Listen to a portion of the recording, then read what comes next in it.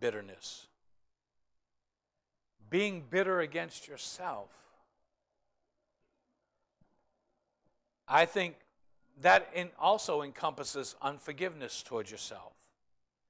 Many people go through life and they can't forgive themselves because of things that they've done or things that they've said or things that have happened to them, and they believe it's their fault that these things happen to them.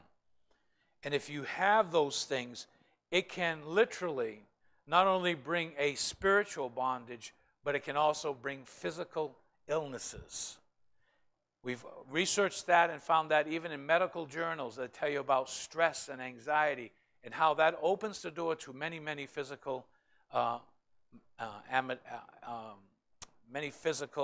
abnormalities in your body.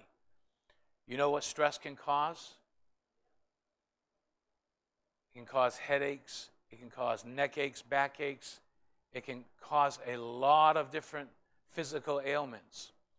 Anxiety and stress can also be one of the things that can elevate your blood pressure, your cholesterol. There's so many things that it can affect. And at the end of this course, if you're interested in a couple of books, I'll give you the titles. I'll have them up on the screen for you that you can order. And he goes right through every single disease. And he says it could be this, or it could be that, or it could be this. So you need to renounce this. You need to renounce that. You need to renounce this. We'll get through those things. Self-bitterness, always looking down on yourself. Never feeling like you're living up to the standard all the time.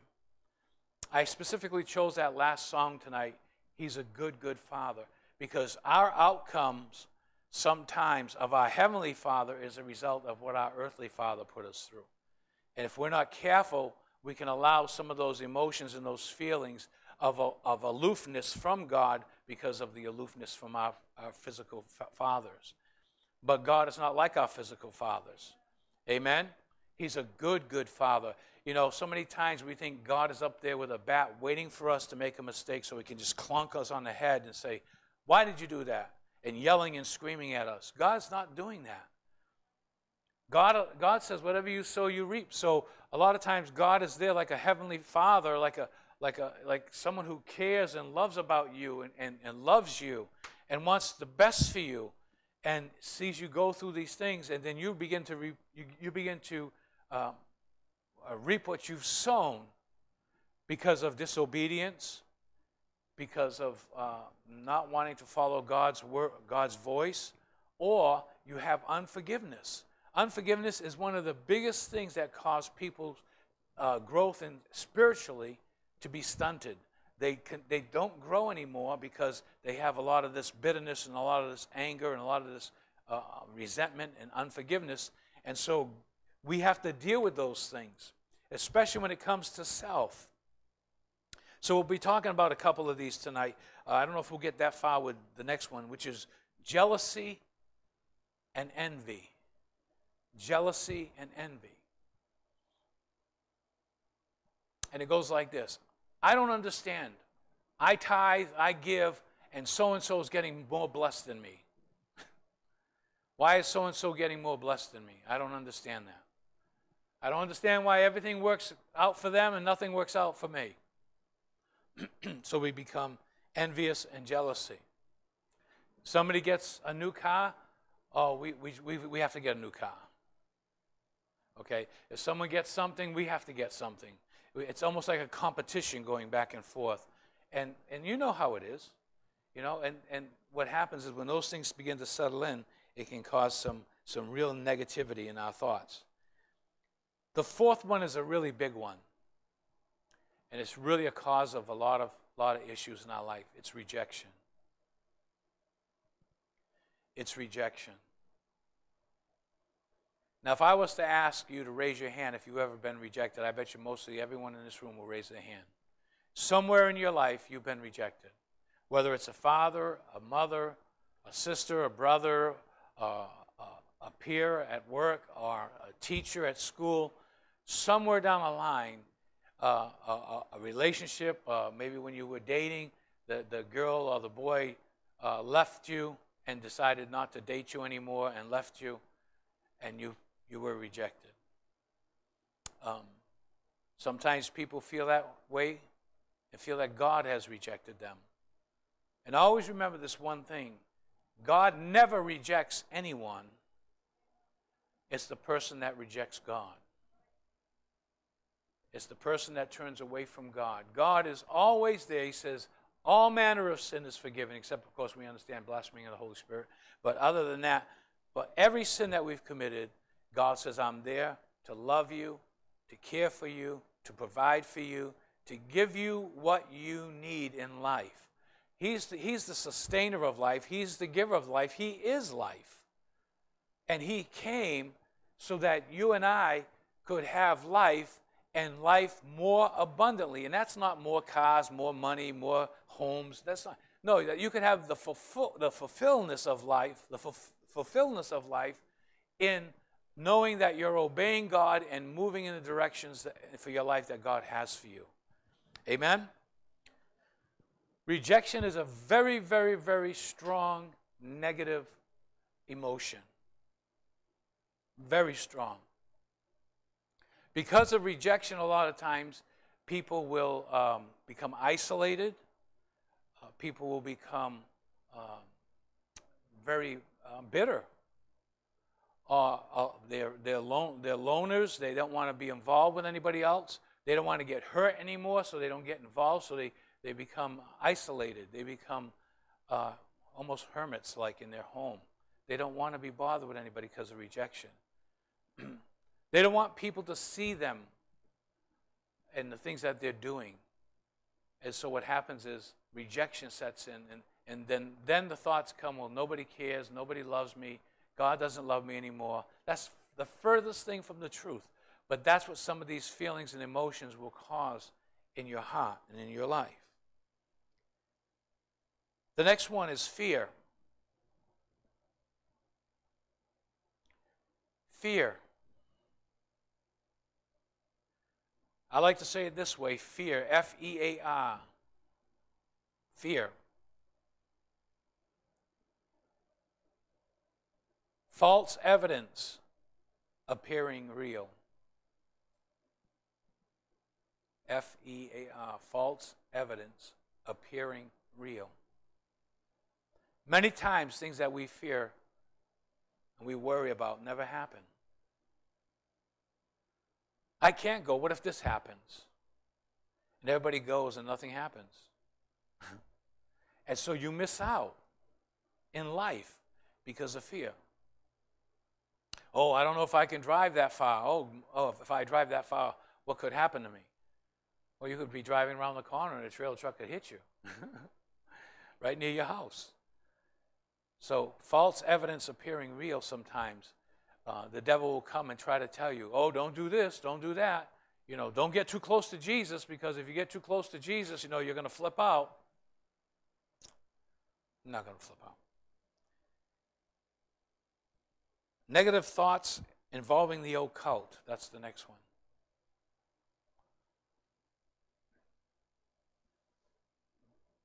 And actually, there's 7. There's one that I stuck in there. That's stuck in there. But the occult is the demonic. I don't know if you saw that on Facebook about the Christian Witches Conference. It's a woman who's an ordained minister who is claiming to be a Christian and a witch, and they're having their annual conference in Salem, Massachusetts, April something or other. I got an alert on that, and it just boggles your mind. Where are they? Who is she listening to? She's not listening to the Spirit of God. It's just another trapping. But for people that are weak in the Word and don't know the Word, and I believe all of this that's starting to happen is happening for a purpose and a reason, to get everybody ready for the Antichrist. The false miracles, the false signs, the false wonders, people that look to those things to validate truth rather than looking to the Word to validate truth. Because there's going to be false miracles, signs, and wonders. You're going to be amazed that, if we're still here, at some of the miracles that will take place. And so that's one of the areas we're going to be talking about of negative thought. Another one is long-term grief. Long-term grief.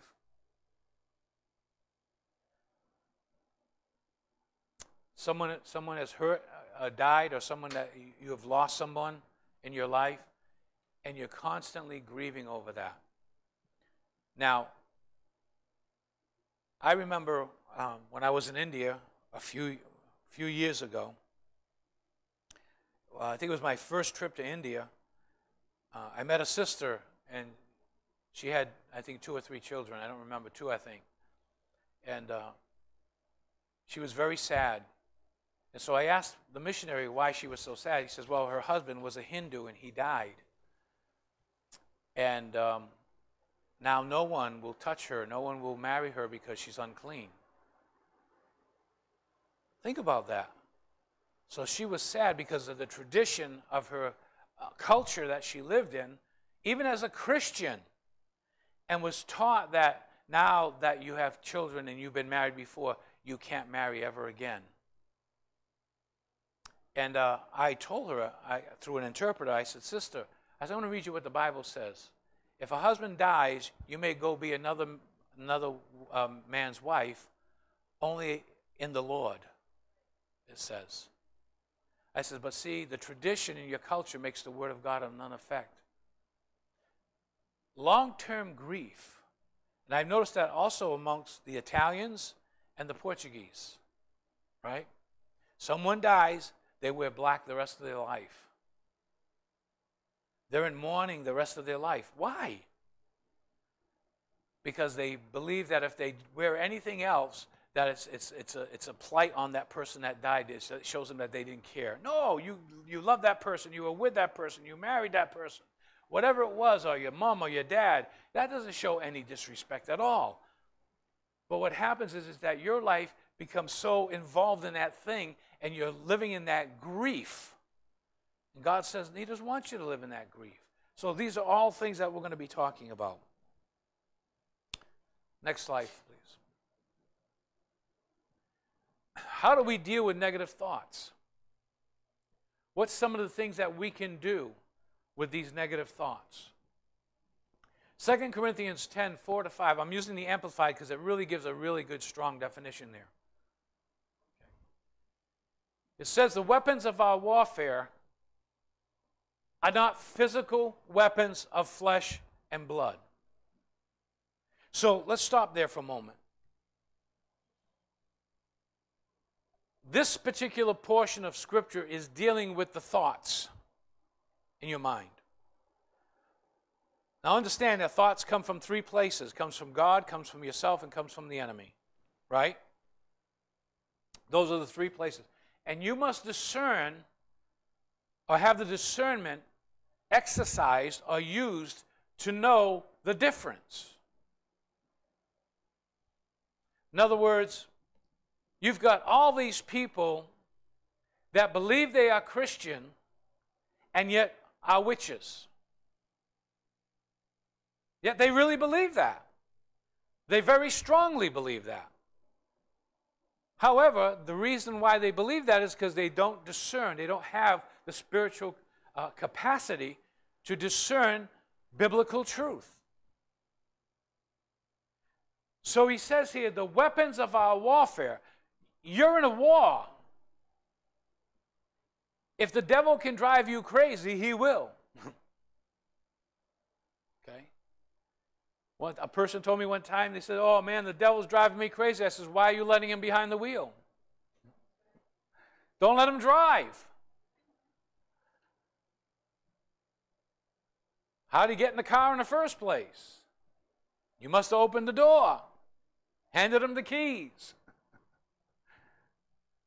The weapons of our warfare are not physical weapons of flesh and blood. In other words, it's not the natural. It's not psychology. It's not counseling, although those things can help and they're good. It's not medication. Those things can help and they're good. But you're fighting a spiritual battle for your soul.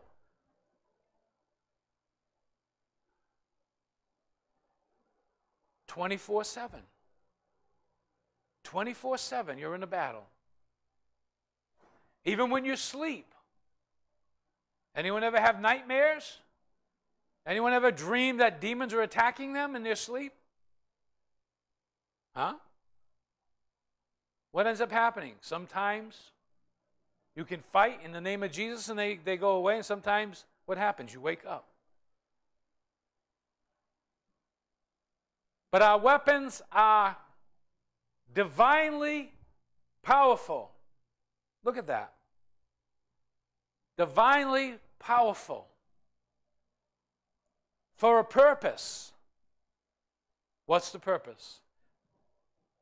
For the destruction of fortresses. The enemy sometimes will put things in our minds and we'll think certain things, and it becomes a fortress.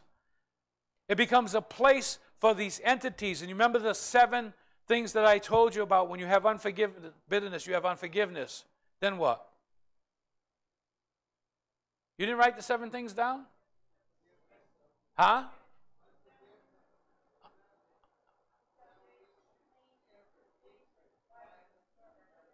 Right.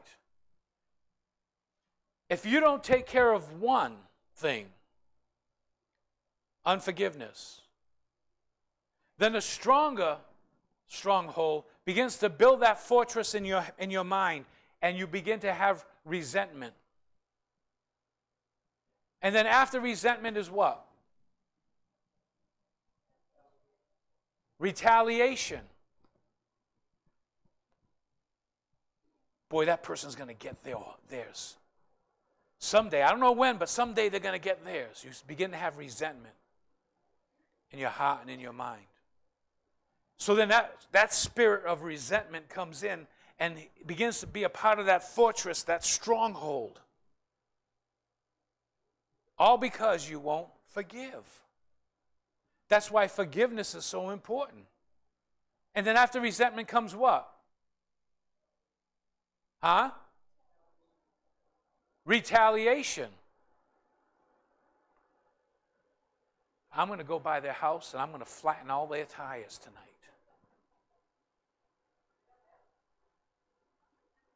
Okay? But do you understand what I'm saying? Now, retaliation is an even stronger hold, because now it's motivating you to do something bad. All because those other 2 things have not been taken care of through forgiveness.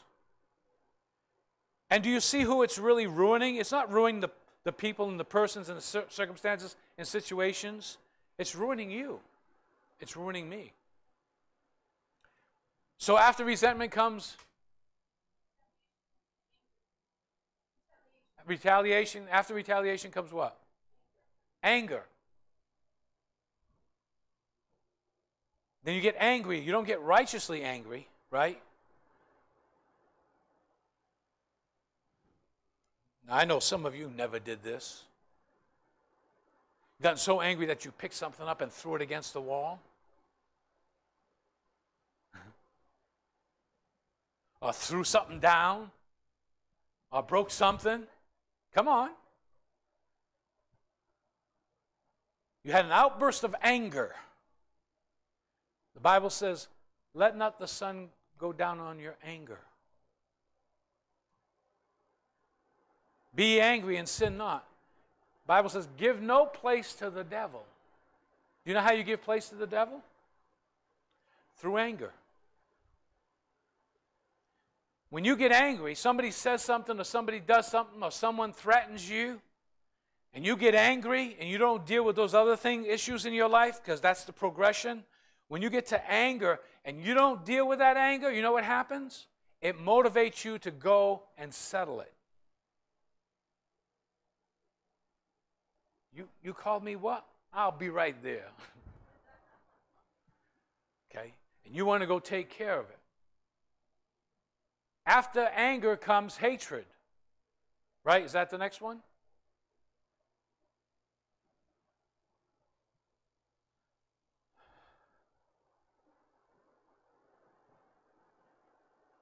What was the one that, what was the emotion that Cain showed?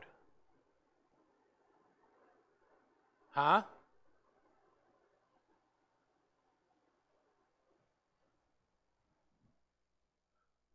Huh? Well, what was the last one we just did?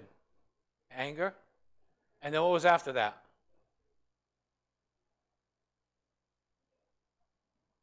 Why do we know that Cain had hatred toward Abel?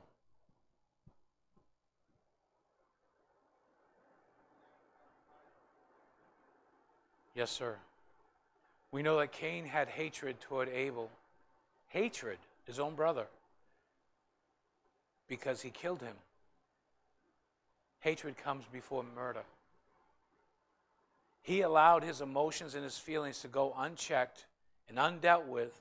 See, but yet he was religious. He brought his offering of the fruit of the ground.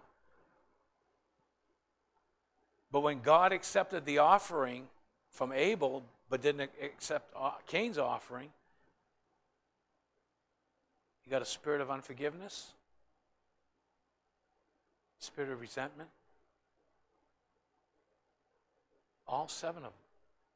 And because he didn't check them and get his heart right with it, he could have. He could have got all of that stuff right with God, but he chose by his free will not to do it.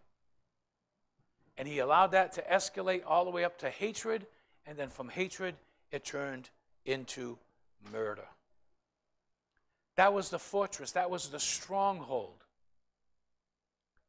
And he goes, by doing this, our weapons being divinely powerful for the destruction of fortresses, we are destroying, look at this, we are destroying sophisticated arguments.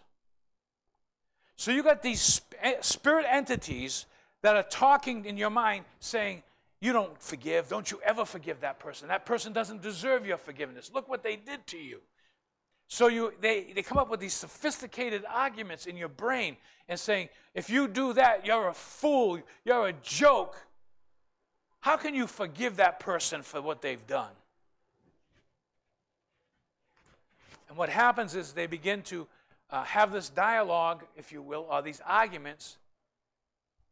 But God says, no, the weapons of our warfare are not carnal, but divinely powerful for the destruction of fortresses. For we are destroying sophisticated arguments. You're going to see how to do that. And every exalted and proud thing that sets itself up against the true knowledge of God, and we are taking every thought and purpose captive. Hallelujah. To the obedience of Christ. Each and every one of us, we need to be disciplined. I know a lot of people don't like that word, but you need to be disciplined in your thinking. Casting down, the King James says, casting down imaginations and every high thing that exalts itself against the knowledge of Christ, bringing it into captivity to the obedience of Christ. So you're going into a store and you buy something and it costs you $5, we'll say. And you hand the person a $20 bill, and they, in return, give you change for a $50 bill. You don't go out of the store rejoicing that God just blessed you.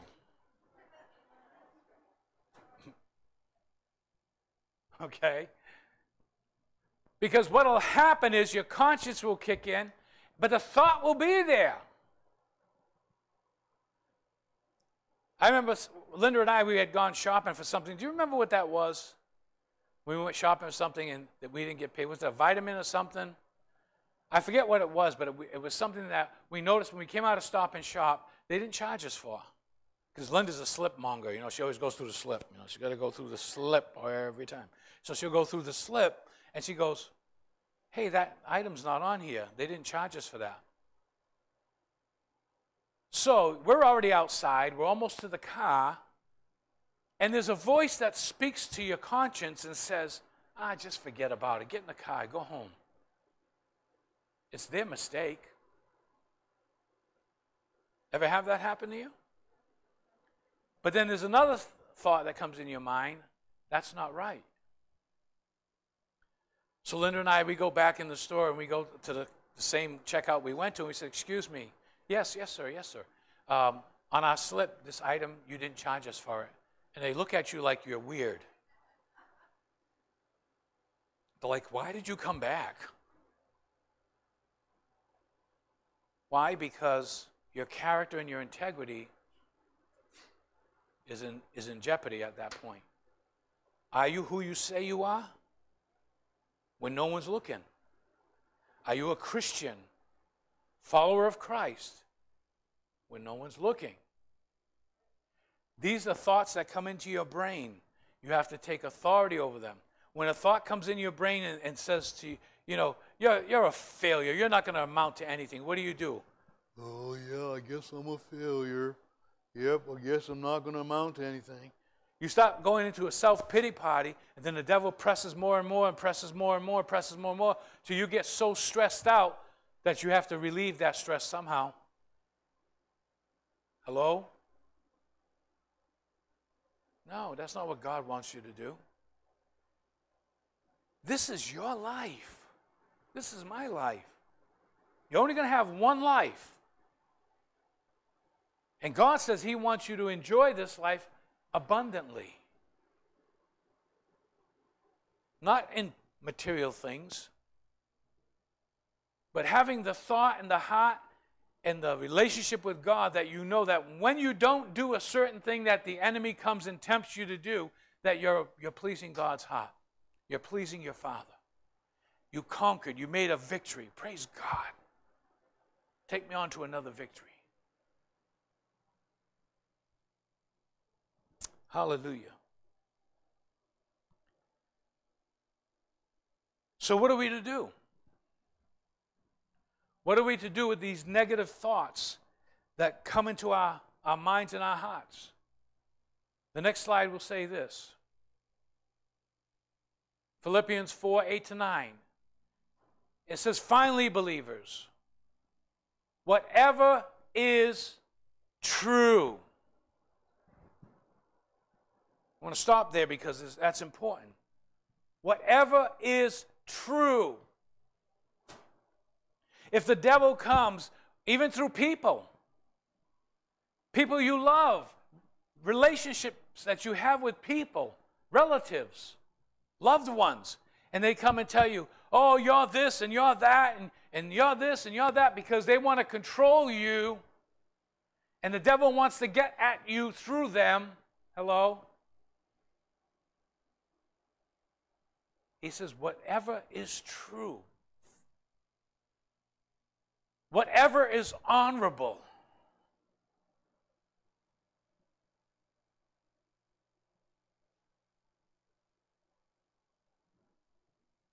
you know, when you do something good and you're honored for it, they give you either a plaque or something like that, or they honor you in front of people, and you save somebody's life, and then the mayor gives you a great honor of a declaration from the State House in Boston with your name on it, and they recognize you as a hero for doing something. You're honored. Whatever is honorable and worthy of respect. Whatever is, look at this, right and confirmed by God's word. We're going to get into some of these things, hopefully. It's going a lot slower than I thought. It's already almost 8:05. Whatever is pure and wholesome, whatever is lovely and brings peace, whatever is admirable and of good repute, if there is any excellence, if there is anything worthy of praise, he says to do what? Think continually on these things. Stop thinking about how awful you are.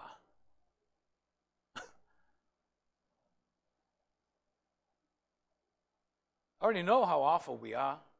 We already know that in this flesh dwells no good thing.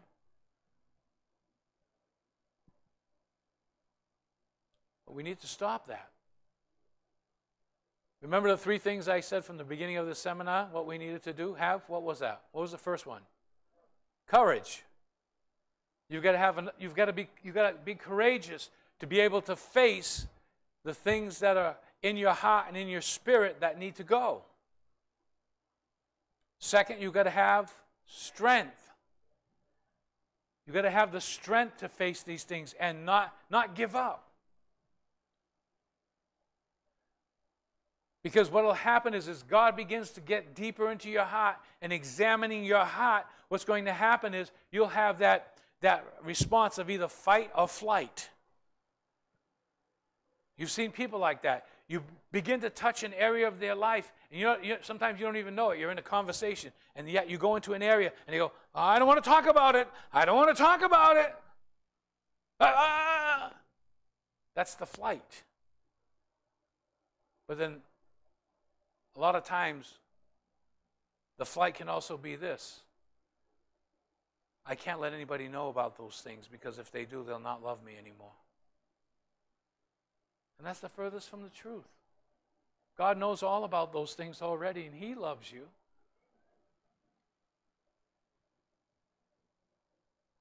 And the third thing was what? Truthfulness or honesty. Being honest with yourself. Not pretentious. Not thinking, I've got to put on this image so people can see me, but at home, I'm a different person. At home, I'm not who you see in church. No. You're only fooling yourself. So he says, you take these thoughts into captivity, and then you think continually on these things, center your mind on them. Look what it says. And implant them in your heart. How are you going to do that if you don't read God's Word?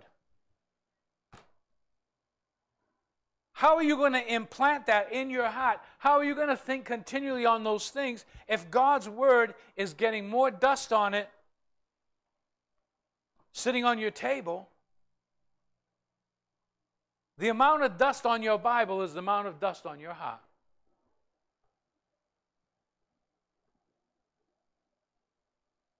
And you wonder why things ain't working out.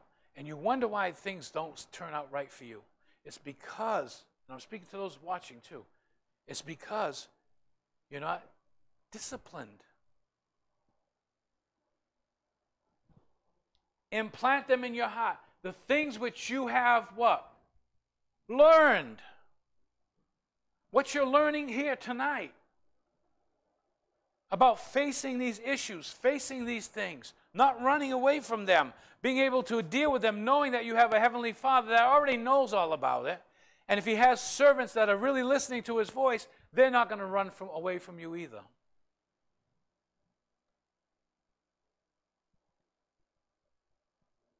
You know, I think it's in Proverbs, it says about a friend sticketh closer than a brother. When you have somebody that loves you and knows everything that's going on in your life, but yet still loves you, don't put a plight against God and say, God, nobody loves me. That's a lie.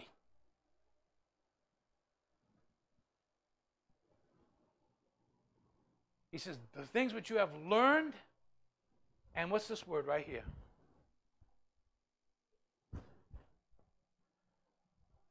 I can stand up here all day and offer this to you, but if you don't receive it, if you don't come and take it, if you don't grab a hold of it, it doesn't do you any good. I can give you my wallet full of money and say, I've got this for you, but unless you come and receive it, it's not going to benefit you. It's the same way with God's Word. If you don't receive it, it's not going to benefit you. You can learn it. A lot of people learn it, but a lot of people don't receive it. They've got it up here. They can quote you scripture left and right. They haven't received it for themselves. You've got to receive it. Then what does it say? That which you have learned and you received and heard and seen in me. There, God will put people in your pathway as an example for you to follow. And this doesn't necessarily have to be the pastor. It can be a deacon. It can be a churchgoer. It doesn't have. It's someone that's following Christ. A sister, a brother, someone that you can depend on, someone that you can lean on, someone that you can turn to. But again, it takes courage, strength, and honesty, those three things, to develop a relationship.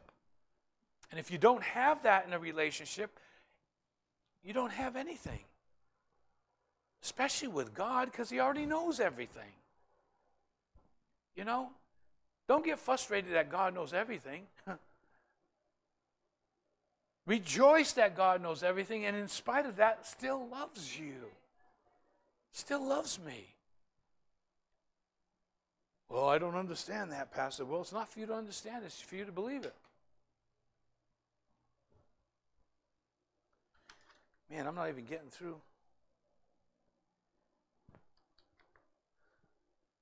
Let's go to the next slide.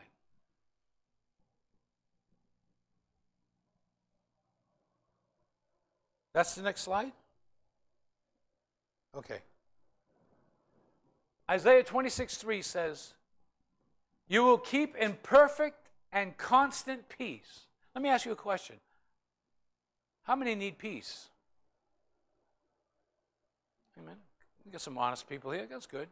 You want to have a peaceful life? God will keep you perfect and constant in peace, the ones whose mind is steadfast, that is committed and focused on you in both inclination and character. Because he trusts and takes refuge in you with hope and confident expectation. Are you confident with your relationship with God? Are you in expectation from God? Or is he just some kind of far mystical entity that's out there somewhere that doesn't really bother with you or have that interaction with you? The Bible says in King James, he will keep your mind in perfect peace as your mind is stayed upon him. Now, what does that mean, stayed upon him? God, Jesus, God. No, that doesn't mean that. Okay. With your mind is stayed upon him, meaning that as you're walking through your day, you're having conversation with him, like the first Adam had in the garden, because we have the second Adam, Jesus, that you can go boldly before the throne of grace to obtain grace and mercy in time of need. God gives you permission through the blood of Jesus to approach his holiness. Otherwise, without the blood, we could never get close to God. But because of that relationship that we have, it's more than just the prayer. It's more than just a sinner's prayer that we say, but it's a relationship with our Heavenly Father through his Son that he has provided for us, that we can go before this holy God, even in the carnality of our flesh and standing in our flesh, we can still see God. Not in its entirety, because the Bible says no man can see God and live. Not in his full revelation. That's why when Moses asked to see God, he said he put him in the cleft of the rock and he put his hand over him so he could just see the backside of him. And that was just what's called a theophany, where God just expressed a bit of himself. That wasn't all of who God was. God fills all the universe. You understand how immense God is? We put God in this little box. And we think sometimes our troubles are bigger than God. Or our circumstances are bigger than God. God fills the entire universe. He's immense. He's everywhere present, all at the same time. He can listen to billions upon billions of people and have that conversation personally with every single one at the same time. It's not like our husbands and wives. We can only do one thing sometimes at one time. Some people can't drive and text at the same time. God can do all of that stuff. God can speak to you and speak to me and speak to you and speak to all over the world, speak different parts of the world, all at the same time. Different subject matters. Do you understand the God that you serve? And He has chosen, God has chosen to love you. Now, that's what the Word says. That's why you have to receive those things. Like it says, you learn and receive. Receive what God says about you. Let's go to the next slide. Well, I thought we'd get further than this.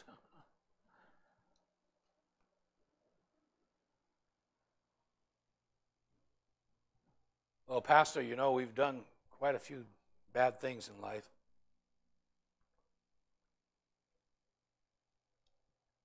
So have we all. Anyone here never do any bad things? Raise your hand. Any of you ever think bad things? Raise your hand. You never thought a bad thing? That's right. Look what it says here. How much more will the blood of Christ, who through the eternal Holy Spirit willingly offered himself unblemished, that is without moral or spiritual imperfection, as a sacrifice to God, to cleanse your conscience.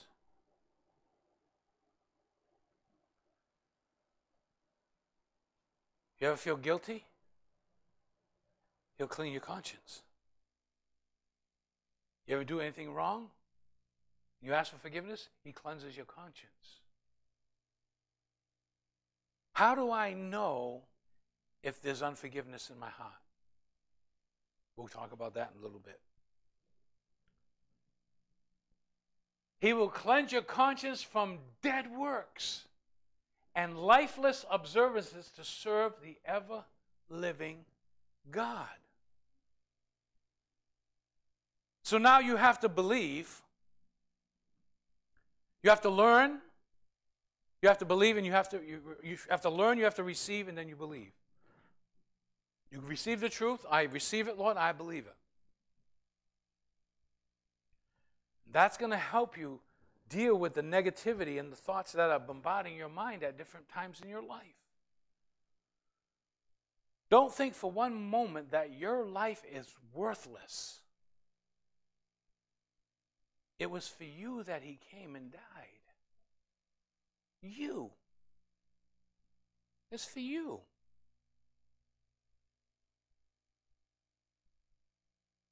That's almost unfathomable. While we were yet sinners, it says, Christ died for us. Next slide, please. Forgiveness and repentance cancel Satan's legal rights over you. Well, my ex did this to me and did that to me. I'll never forgive him. Then you know what? The devil has every right to torment you. The devil has every right to put sickness on you. The devil has every right to cause you to doubt, to fear. All the things that the enemy can bring, he'll bring it. That's why forgiveness is so important. Why do you think the Lord's Prayer was, forgive us our trespasses as we forgive those? In other words, God won't forgive you if you're not willing to forgive others. And we're going to talk about those who will not forgive themselves. And I'll just interject this one thing. If you're a person who will refuse to forgive yourself, then you are your own God, because God chooses to forgive you. And then what you're saying is, if you won't forgive, then you're God. And you're making your own rules. God forgives you. If you forgive people the trespasses, the reckless, willful sins, leaving them, letting them, what?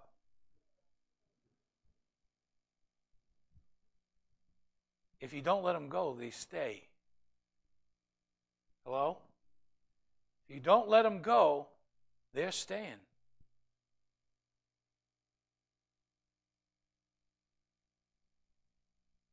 Leaving them, letting them go, and what? Giving up resentment. Giving up resentment. You say, well, Pastor, how do I know that you've forgiven somebody? It could be your mom, it could be your dad, it could be your life, it could be a wife, it could be an ex-wife, it could be a sister, a brother in Christ, whatever. How do you know when you've really forgiven? Is when that thought of that person or situation, there's no physical or emotional pain in it. If you have that thought, you're thinking of that situation or those circumstances in your life, and there's still pain in those areas, you have not forgiven. Hello?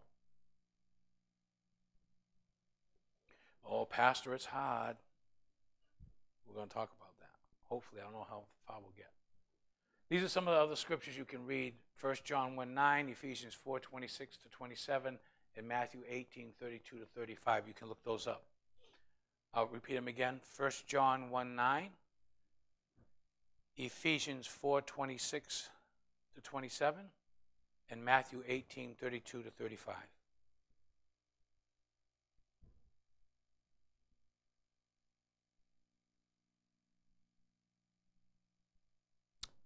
Let's see, we've got time for one more slide. Unforgiveness. How does that start? Where's my little sheet here? I lost it.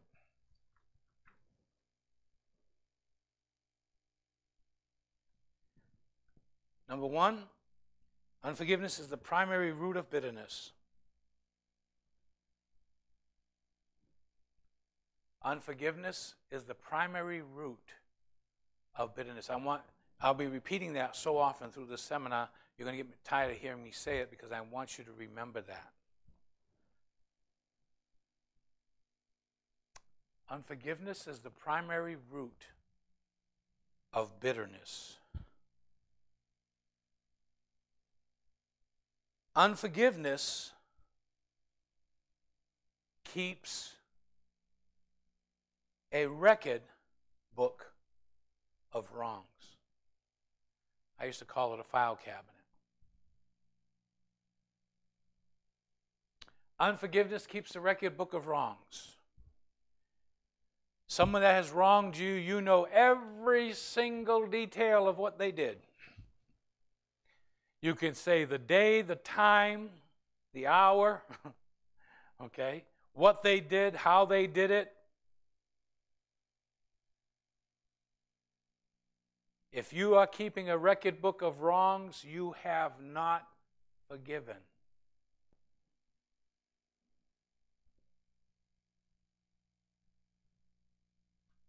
Unforgiveness, number 3, reminds us of our faults.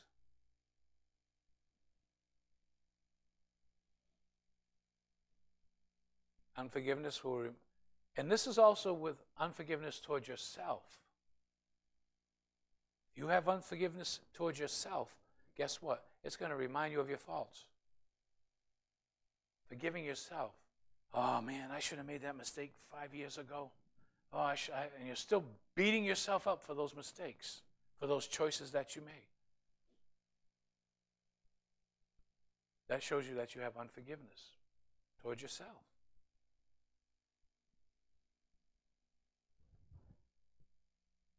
Unforgiveness rehashes the past.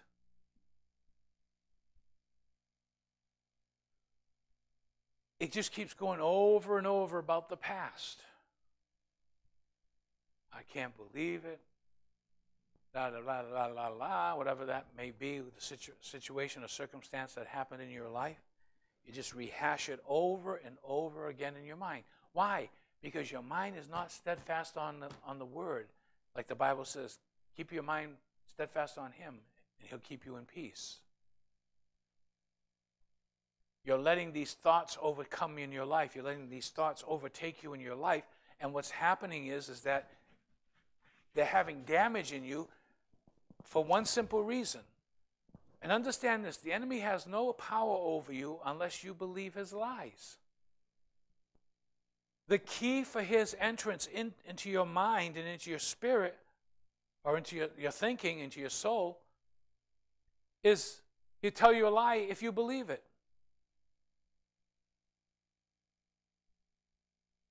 Oh, you're no good. Guess I'm no good. So then what happens? Now depression sets in. Come on. And all those 7 things begin to take place towards you. Self-hatred. Look in the mirror, I hate myself. You know what you're saying to God when you do that?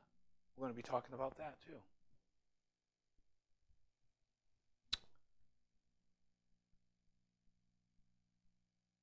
He projects, unforgiveness projects failure and negative living from yesterday into today.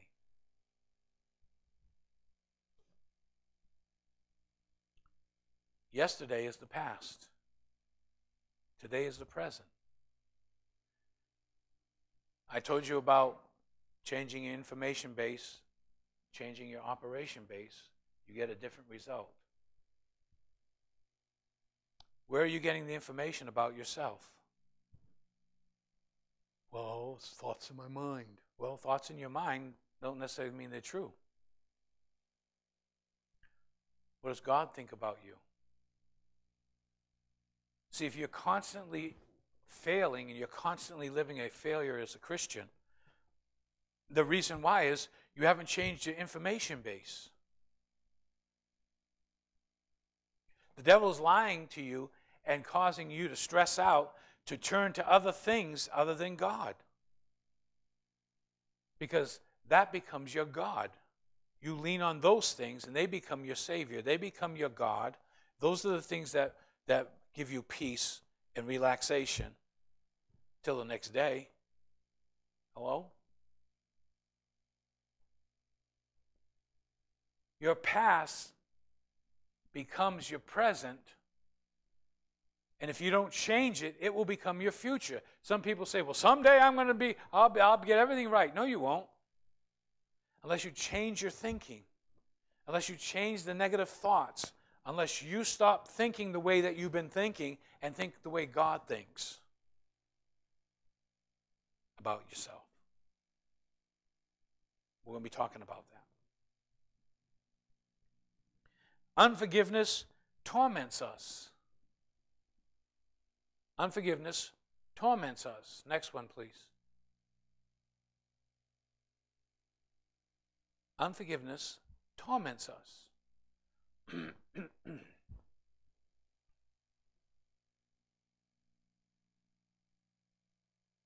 Remember the story of the servant that owed his master money in the Bible? And the master came to collect, and the servant came, got on his knees before the master and said, God, Master, please forgive me. I don't have the money to pay you. Please don't take my children and my wife away from me. I'll try to repay you the best I can. And it says that the master had compassion on him and forgave him all. He didn't forgive just part of the debt. He forgave the whole debt. Right? Then he gets up and he goes out in the street and he sees a guy that owes him $5. Okay? And he goes up to the guy, grabs him by the throat, starts choking at him and says, pay me what you owe me.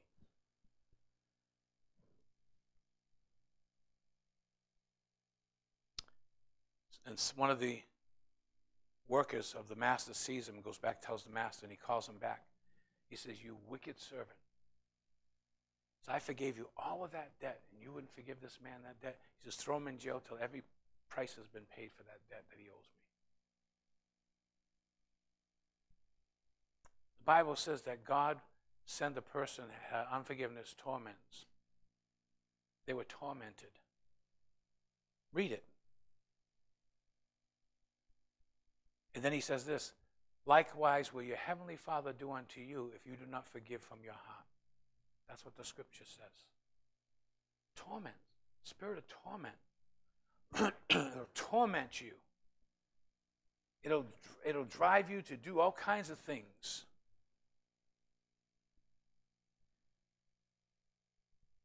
Unforgiveness reminds us of how we have hurt others. Next. Reminds us of how we have hurt others. Again, not forgiving yourself for what things you have done. Reminds us of how we have hurt others.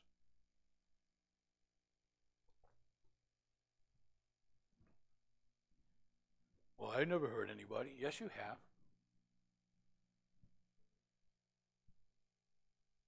The tongue can set up on hellfire, the Bible says.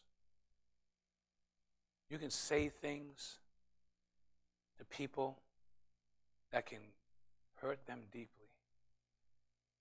I hate you. I never want anything to do with you again. Get out of my life. You're no good. And sometimes we've been recipients of those things. Unforgiveness will remind us.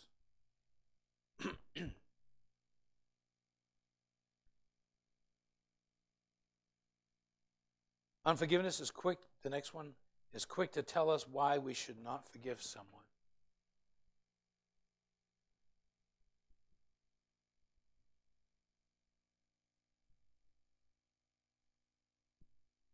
It's quick to tell us why we should not forgive. I missed one, but that's okay. Reminds us of the times and circumstances and people involved when we were the victims, when people have done things to us. I can't believe they stole that from me.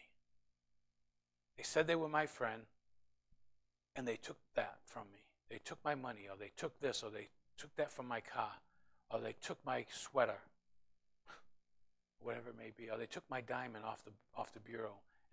They were the only ones in the house at the time, so I knew it was them because it was there before they came. And unforgiveness is quick to tell us why we should not forgive someone. Why we should not forgive someone. That person doesn't deserve to be forgiven for what they did.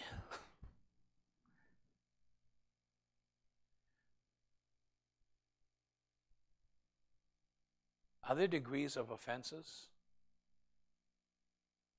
Are there degrees of sins? No. Sin is a sin.